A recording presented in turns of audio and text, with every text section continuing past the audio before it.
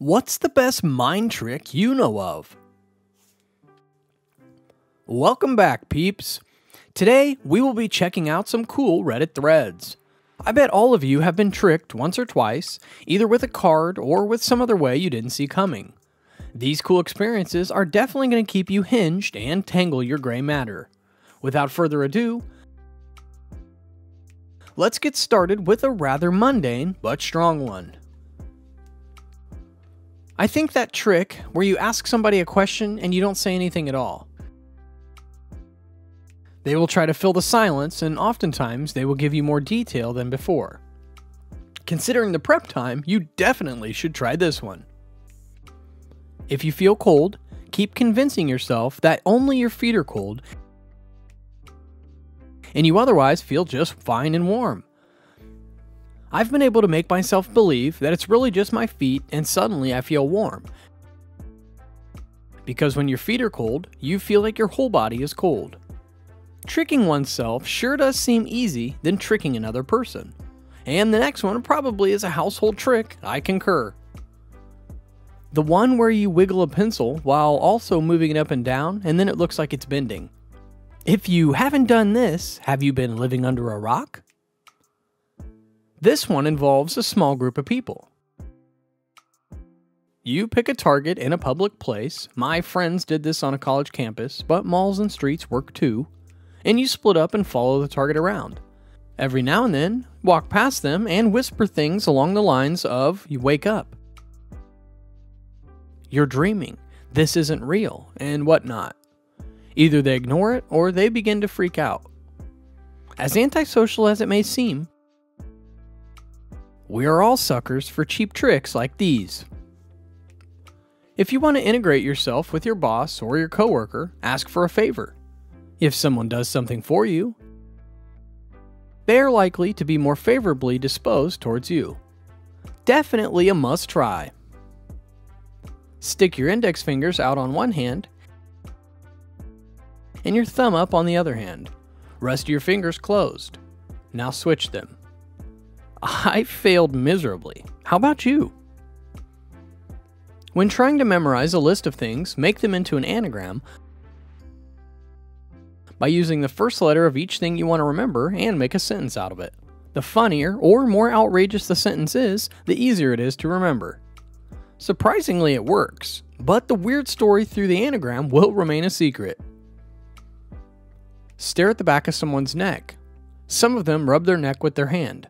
Others turn around, and some get a shiver down their spine, my favorite.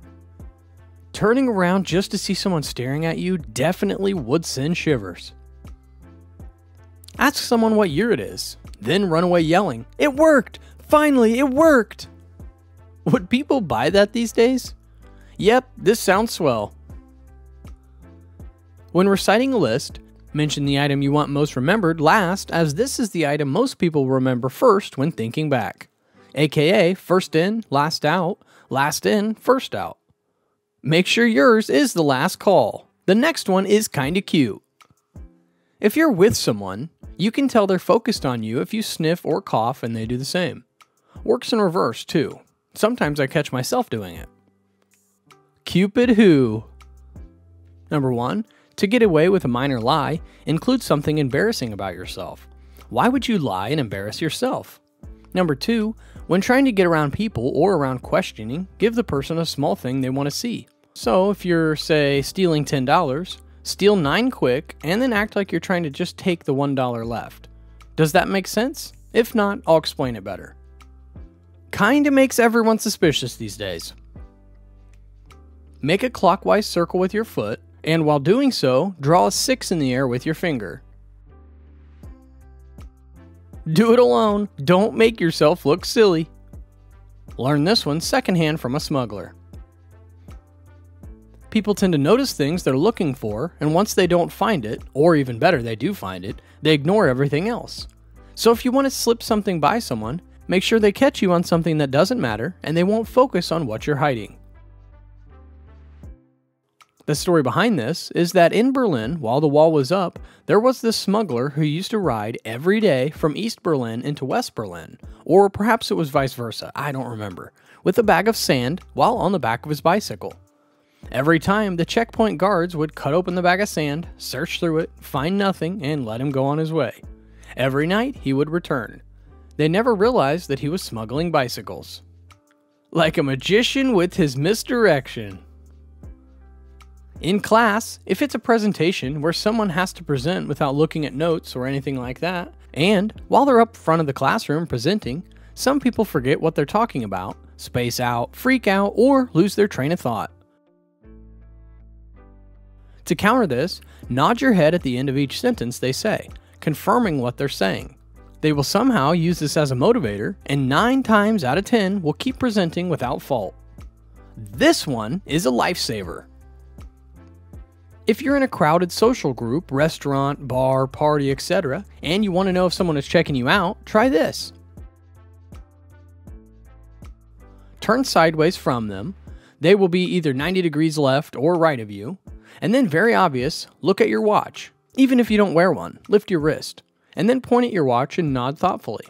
Overacting is perfectly acceptable.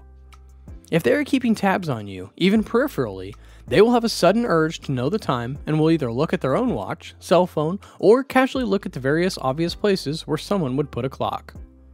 Edit. So yawning seems to be another method. However, do you think the world's most interesting man would be more likely seen yawning or looking at his watch in a social setting?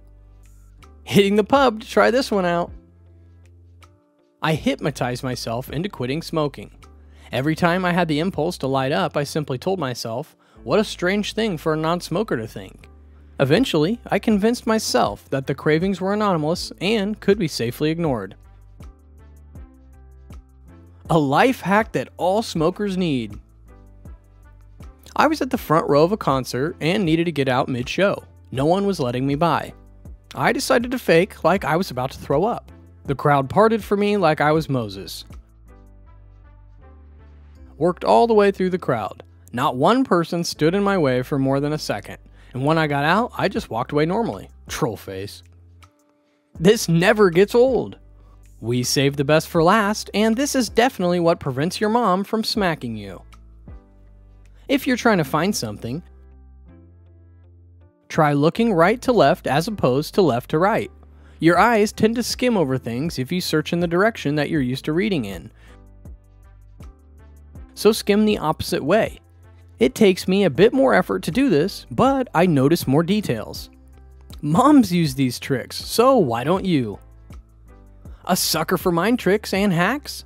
Follow us for more videos like these by subscribing and hitting all the notifications.